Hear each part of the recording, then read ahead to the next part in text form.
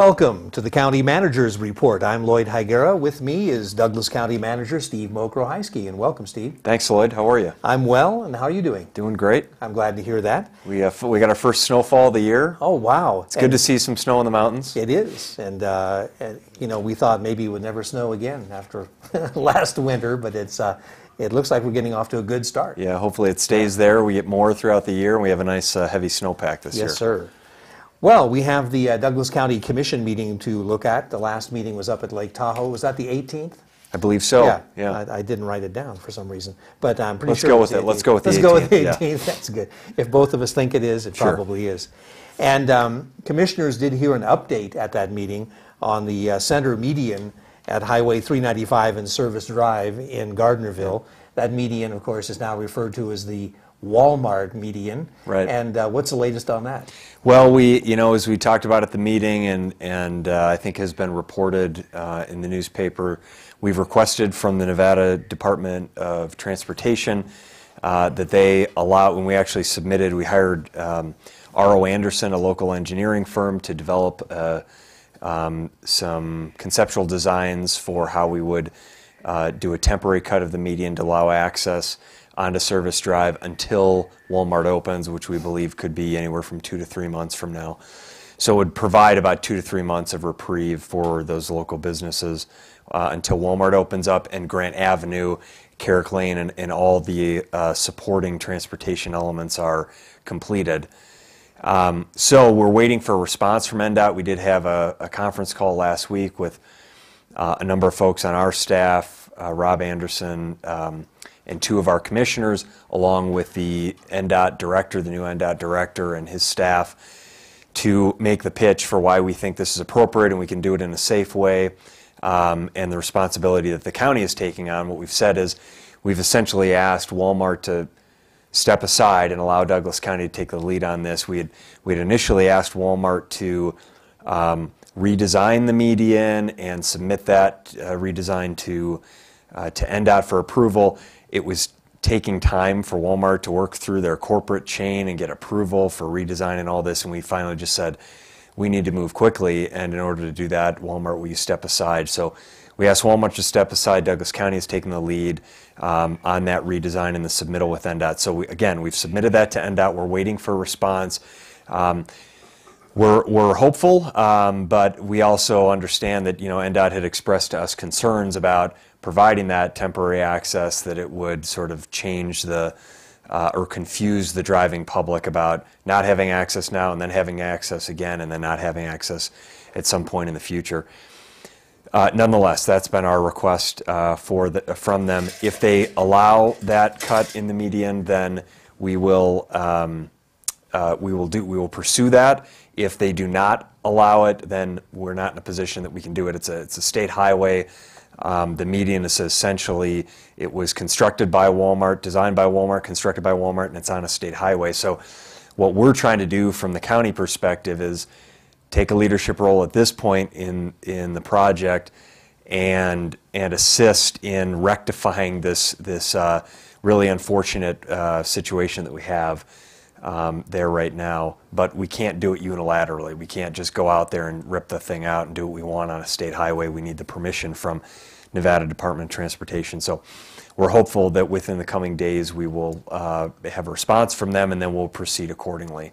If they don't grant it, if NDOT says no, we're not going to allow you to make that temporary cut, then we'll be in the position of working with NDOT to open up Grant Avenue, which is the new road that will access Walmart and will also access what will be called Carrick Lane, which is will connect to Service Drive. So that will be sort of the primary access point for people to get to those businesses on Service Drive. So Plan B is, if we can't get temporary access onto Service Drive directly, we're going to work with NDOT and Walmart to get Grant Avenue opened as soon as possible prior to when Walmart opens, so that at least we can get that traffic flowing through there. Well, Grant is paved now.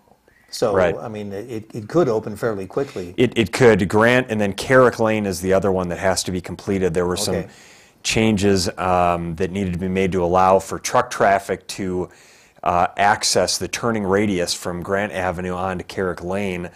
to be made safely by trucks, because the trucks that access Ahern and CarQuest and those other businesses have to be able to make the turn from Grant Avenue onto Carrick Lane.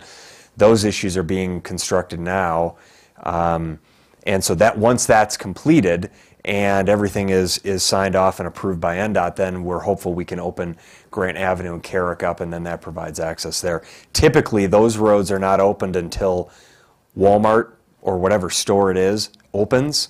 And what we're saying is, look, if you're not going to give access, direct access via temporary cut onto Service Drive, you at least have to open up Grant Avenue to allow access that way. Otherwise, you've got really Southgate is the only way that people can get to those businesses. So again, we continue, our role as a county is at this point to be an advocate for our local businesses, to try and get whatever reasonable signage so people know where they're going and how to access these local businesses.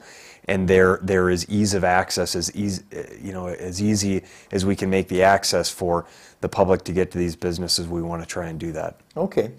So Grant to Carrick would get you to Service Drive. Right. And then below that, or north of that, is, what was the name of that? Southgate. Southgate. Southgate is the northern entrance, too? right? You can access Southgate right from 395 north or south. Right. And then you hit the median, and once Grant Avenues open up, drivers will be able to, the public will be able to go left onto Grant from 395 southbound, left onto Grant Avenue.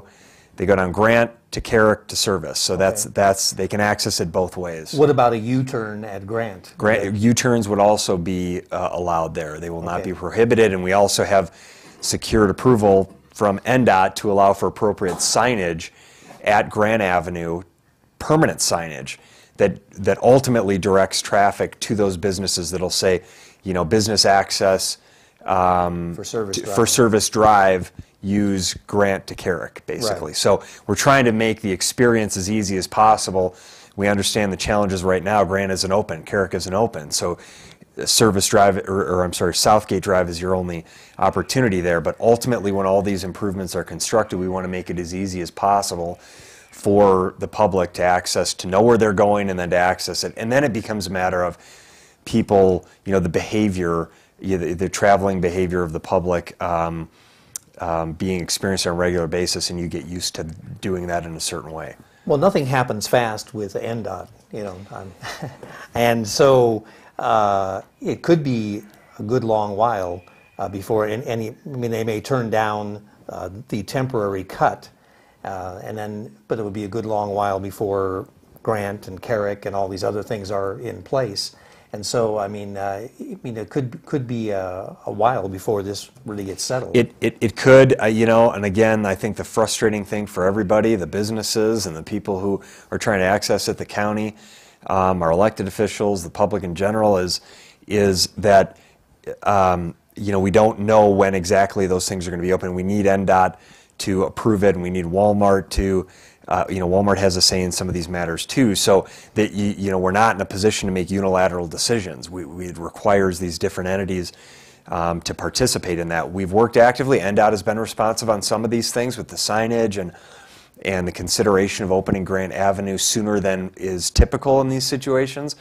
So I will say that they've been responsive on those things. We hope that they'll be responsive to our request. That we turned around. We had R.O. Anderson and our staff had this redesigned and the whole timeline and the commitments mapped out within a matter of a couple days and submitted to NDOT. Within a matter of a couple days, it was done, and now we're about 4 days, business days into waiting for response, and we'll continue to do that. But we're moving as quickly as we can. We hope that NDOT is responsive to that request on a temporary basis, and if not, then we'll continue to pursue every viable option to get the best access for the public and for those businesses. So I guess suffice it to say, we'll be hearing more about this one. We'll keep talking about it. Unfortunately, I wish, and many other people wish, that this wasn't an issue that we were having to deal with. But look, I'll clarify this for the record. People asked, why was the median put in, at this time? Why did it need to get put in? Walmart, they designed it. and it went through the approval process, and the county was aware of that portion of it. It was ultimately approved by NDOT, but the timing of the construction was up to Walmart. I mean, that was, and no one was really aware of when that timing was going to occur for the construction of the median. So, you know, they put that in there based on the sequencing of all the improvement projects they needed to make, and it was unfortunate, I think, to say the least, the timing, you know, that happened, and now we're dealing with the challenges of trying to rectify that situation, at least on a temporary basis. So we'll keep plugging away at it, keep reporting, and telling people where we're at. Okay. Also, at that meeting, commissioners approved a contract in the amount of $487,000. This is for the construction of a DART, that's Douglas Area Rural Transit, a communications project they're working on. Can you give us detail on that? Yeah, this is $487,000. This is federal money, a federal grant that came through the state of Nevada and was awarded to Douglas County to connect the Douglas County Transportation Maintenance Yard, which is out off of Airport Road. If you go down Airport Road, before you get to on the north side of Airport Road, before you get to the airport directly, where all the school buses and the fueling station, and we call it the county yard. Right. That's where the DART, the Douglas Area Rural Transit buses are housed, and where that operation is sort of based out of. And then the management of that operation takes place out of our senior center currently.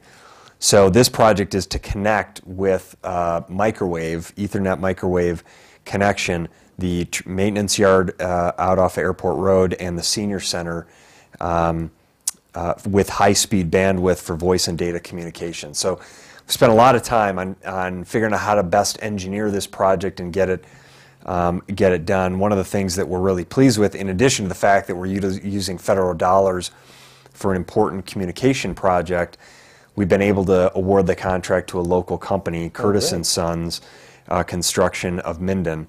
So we're really happy. You know, it had to be publicly and competitively bid, and under state law, we're not allowed to arbitrarily give a contract to a local Douglas County firm over another.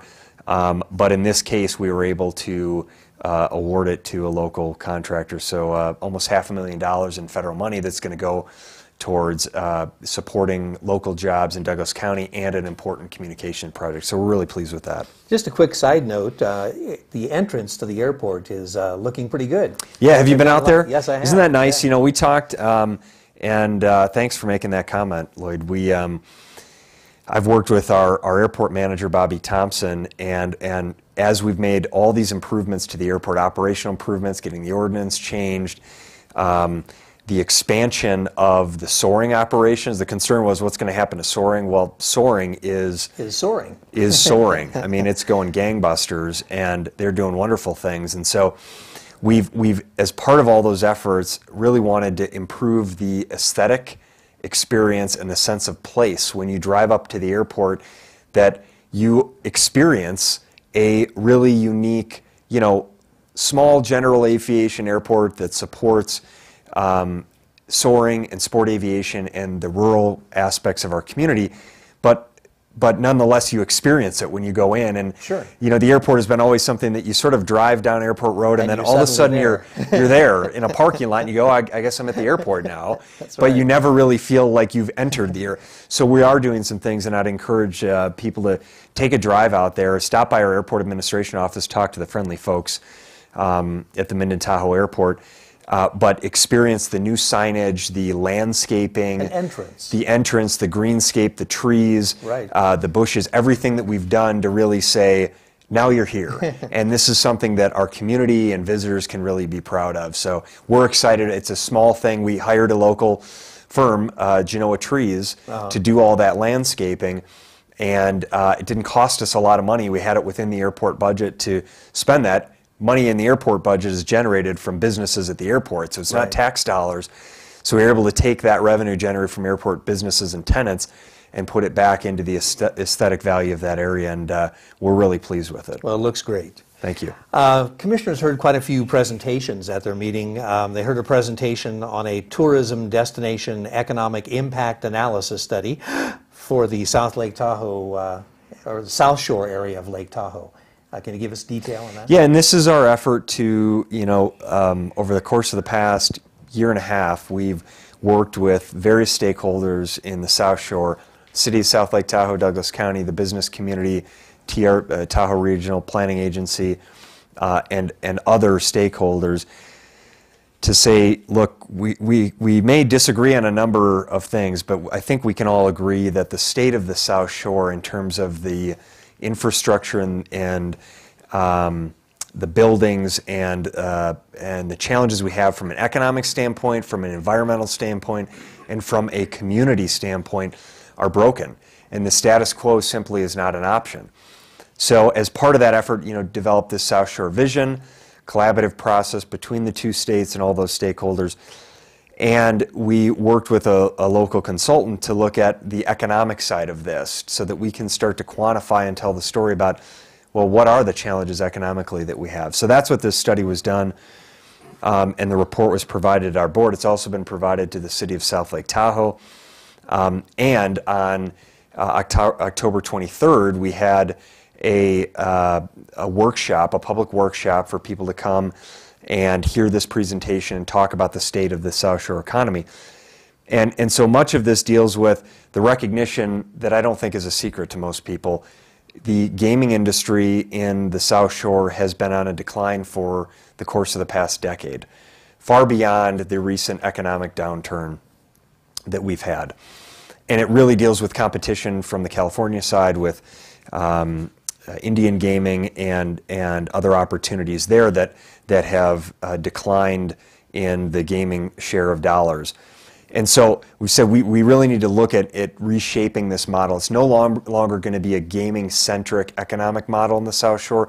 It needs to be, that will be a component, and an important component that will continue to draw people, and it's an element. But we need to expand on the recreational amenities that now people are coming to the South Shore because they actually want to get out of their cars, get out of the casino and experience the environment, the man-made environment and the natural environment, have access to the lake, have trails, biking, hiking, shopping, food experiences. So this economic study was quantifying those challenges we have with the way that the economy is set up at the South Shore currently and the changes we need to make, and we all need to recognize need to be made in order for us to improve the economy, improve the environment, and improve the community. So we're pleased. This is one of the early steps in, again, telling that story and getting our arms around what the problem is so that we can implement the reasonable solutions and really improve our community at the South Shore. I see.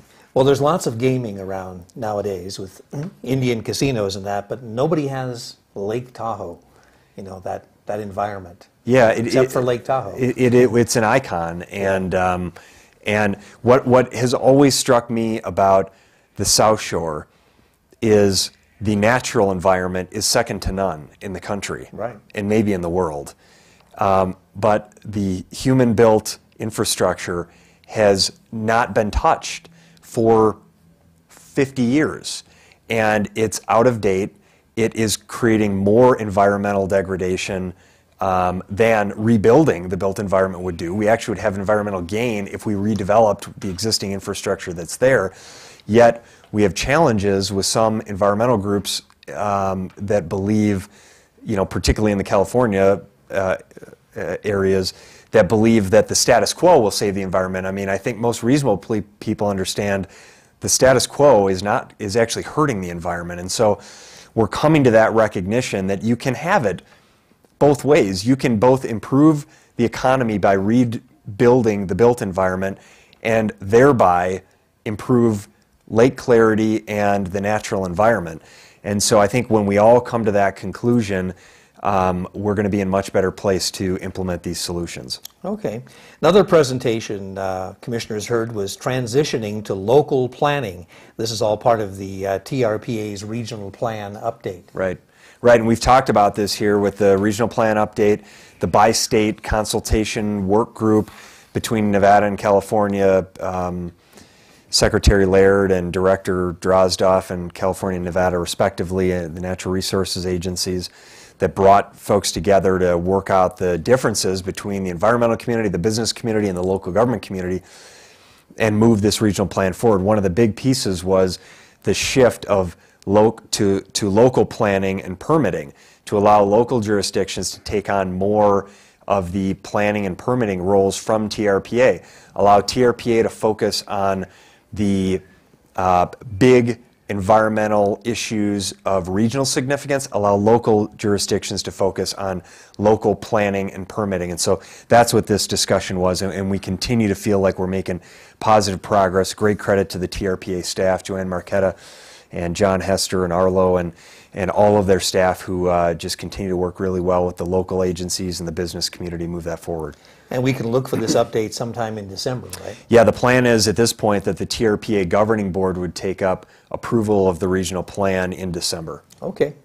Another presentation commissioners heard, this was from the Nevada Tahoe Conservation District on a budgetary estimate to meet the total maximum daily load stormwater load reduction goals. Yeah, it's interesting how all of these kind of feed into it. We talked about the state of the economy and how, you know, in order to achieve environmental gain in the natural environment, you have to rebuild the existing built environment.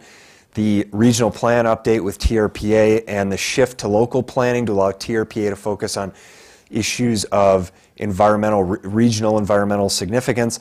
And here, one of the big issues of the total maximum daily load, we call our friend Mahmoud Azad, the late Mahmoud Azad, who called it a total load. But it's scientific evidence that, you know, attempted to quantify fine particulates that have found their way into Lake Tahoe that have created a degradation in Lake Clarity. So one of the big issues for environmental groups, business community, local governments alike. And so this 2004 baseline load study identified 125,000 pounds of sediment from the Douglas County area. And so our requirement is 10% or 10% reduction of that, or 12,500 pounds of reduced fine particulate sediment into the lake by I believe it's by 2015. We believe that to date, Douglas County has achieved, our conservative estimate is around 10,000 pounds. So we're very close, we believe, to achieving that, that 10% reduction goal, 5-year reduction goal initially. We've done that through a number of things, implementation of capital improvement projects, water quality improvements that have been made at the lake, private parcel best management practice implementation that's taken place in residential and business areas and private land. And then the third piece, which we're still working on implementing, is the advanced road operations, trying to capture those fine sediment particulates from county roads, from GID roads, HOA roads, and from NDOT roads, capturing them before they find their way through the stormwater system and into the lake. So continue to work on the TMDL issue, but in Douglas County, we're really pleased that we believe almost there. We're getting close to that 5-year reduction plan. Right. Okay, very good. Commissioners introduced an ordinance at the meeting to expand the powers of the Tahoe-Douglas District. This is to provide water, storm, and drainage services within their service area. And this one's been going on for a while, and I guess it has more of a course to go through. Right. This is about the third time we've heard it. We first came to the board and asked them for direction. They said, let's do it. And then we're going through the ordinance process to allow the Tahoe-Douglas District to provide this service, with really the primary goal that they have the ability to submit a proposal that we have out on the street to allow for somebody else to take over operation and maintenance of our lake water systems. We believe that either KGID or Tahoe-Douglas District or Round Hill GID may be able to provide those services at the same or better quality service at a lower cost. Okay, it sounds good. Commissioners introduced another ordinance. This one amends county code in regard to disciplinary action for exempt employees, and this is way over my head. It might be over my head too, Lloyd. Yeah, but this is essentially to make our code compliant with federal law. In 2005, the Federal Department of Labor allowed more flexibility for employers to discipline exempt FLSA, Federal Labor Standards Act, exempt workers through salary deductions. Previously, exempt employees could be disciplined by withholding salary and suspending them for more than a week, but not less than that period of time. So this makes our code consistent with federal law and allows employers to discipline exempt employees by suspending them for 1 or more full work days. So it's kind of an internal... Sort of an internal cleanup item, yeah. Okay. Well, commissioners have a meeting coming up on November 1st. And do you have a preview yet of I do, and I would say... And also there's a change of location, right, too. There is. Because of early voting. Early voting is going on now, and we want to encourage people to get out and vote. And they have an opportunity to vote at various locations over the course of the next couple weeks prior to November 6th. Regardless of where you live in Douglas County, you can vote at the old historic courthouse. So you can call the county manager's office or any other county office, and they can direct you to the appropriate locations and timing of doing that for early voting. But due to early voting, we're moving our board meeting, typically at the historic courthouse, to the Emergency Operations Center, the East Fork Administration Building on County Road. So it will be Thursday, November 1st at 1 p.m. at the East Fork Administration Emergency Operations Center on County Road. Right next to the library. Right next to the library, exactly. Most people know what a library is. Yep. And so we have a couple items there. We have a presentation by the Bureau of Land Management on the public scoping process for the Carson Valley Discovery Trail on the west side of the Pine Nut Mountains in Carson and Douglas counties. We have a presentation on the Business Science Park Viability Study by the Nevada Venture Accelerator. We're excited about that effort, the business science study that really talks about opportunities that we have to capture some unique technological and manufacturing businesses in the Carson Valley, unique to anywhere else in the world. We'll talk more about that at the next taping here. And a number of additional second readings for development applications and master plan amendments that were heard at the prior Valley meeting, so we'll have those from community development. And then the approval of this is the second reading and approval of the Tahoe Douglas District ordinance. So again, a number of items that have previously been heard by the board and a couple of presentations there. Okay, well, we're running out of time, but I think it's noteworthy to mention that there was a groundbreaking that took place last Friday, and that was the 19th?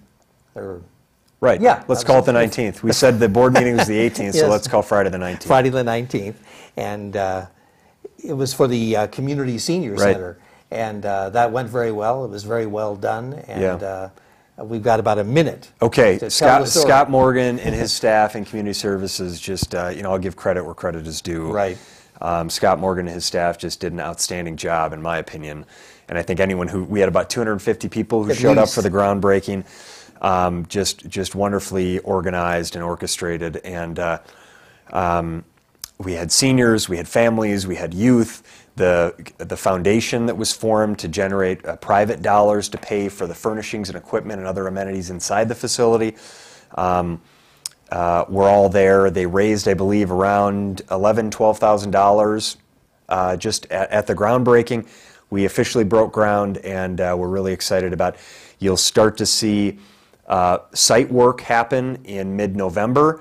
We'll then go out in December and hopefully award the contract for the transportation improvements on Waterloo Lane early 2013, and then we're looking forward to construction beginning the spring, summer of 2013. Well, it's great to see it actually happening. Yeah, that's super. We're really excited. Well, Steve, I want to thank you for being here on the County Lloyd. Manager's Report. County Manager Steve Mokrohiski. I'm Lloyd Higuera, and we'll see you next time on the County Manager's Report.